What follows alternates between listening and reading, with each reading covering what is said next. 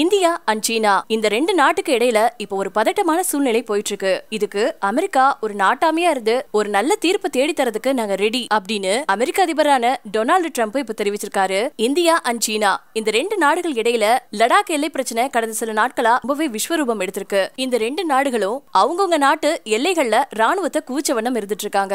தேசிய பாதுகாப்பு ஆலோசகரான அஜித் தோவால் நேத்துக்கு நைட்டு பிரதமர் நரேந்திர மோடி கிட்ட அவசரமா ஆலோசனை நடத்திட்டு வந்திருக்காரு. இந்த மாதிரி பரபரப்பான சூழ்நிலையில அமெரிக்க அதிபரான டொனால்டு ட்ரம்ப் அவரோட ட்விட்டர் பக்கத்துல ஒரு போஸ்ட் போட்டிருந்தாரு. அதுல அவர் என்ன சொல்லியிருந்தாருன்னா, எல்லை பிரச்சனை தொடர்பா அந்த ரெண்டு நாட்டுக்கும் நடுவுல நின்னு இந்த கொந்தளிப்பான நிலையை சரி செய்யறதுக்கு அமெரிக்கா மத்தியஸ்தனம் செய்ய தயாரா இருக்கு. இந்த அறிவிப்பை டொனால்டு ட்ரம்ப் தெரிவிச்சதுக்கு அப்புறமா ஏற்கனவே நடந்த சில விஷயங்களை இப்ப யோசிக்க ஆரம்பிச்சிருக்காங்க. ஜம்மு காஷ்மீர் பிரச்சனையில இந்தியாவுக்கும் பாகிஸ்தானுக்கும் நடுவுல இந்த மத்தியஸ்தனம் செஞ்சு வைக்கிறதா டொனால்டு ட்ரம்ப் தெரிவிச்சிருந்தாரு.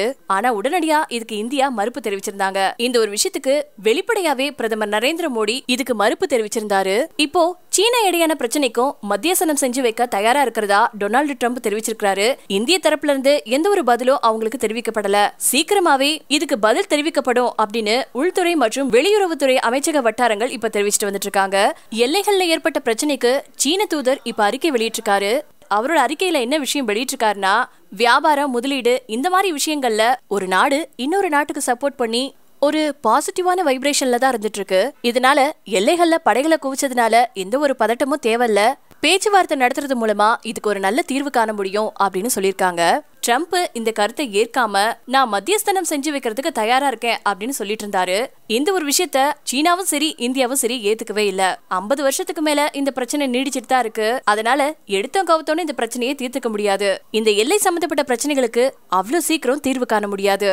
ஏன்னா மலை பிரதேசமா இருக்கக்கூடிய பகுதிகள், அதுவும் லடாக், காஷ்மீர், சிக்கிம், அருணாச்சல பிரதேசம், ஹிமாச்சல பிரதேசம், உத்தரகாண்ட் இந்த மாநிலம் வரைக்கும் எல்லை நீள்றதுனால இதை வரையறுத்து வேலி அமைக்கிறது அப்படிங்கிற விஷயங்கள்லாம் அவ்வளவு சுலபமான விஷயம் கிடையாது. அதனாலதான் இந்த மாதிரியான பிரச்சனைகள் இடையில வந்துட்டு இருக்கு.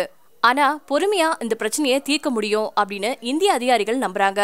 அதே சமயத்துல ஜாகிரதையோட இருக்கணும் அப்படிங்கறதுக்காக தான் லடாக் பகுதியில 5000 ராணுவ வீரர்களை சீனா குவிச்சப்போ அந்த பகுதிகளில் வீரர்களை அதிகரிச்சு ரோந்து பணிகள்ல ஈடுபட்டும் கண்காணிப்பை தீவிரப்படுத்தியும் வந்துட்டு இருக்காங்க. நேத்திக்கு இந்திய ராணுவ தளபதிகள் இந்திய அரசு சார்பில் பிரதமர் நரேந்திர மோடி கூட ஆலோசனை கூட நடத்திருக்காங்க.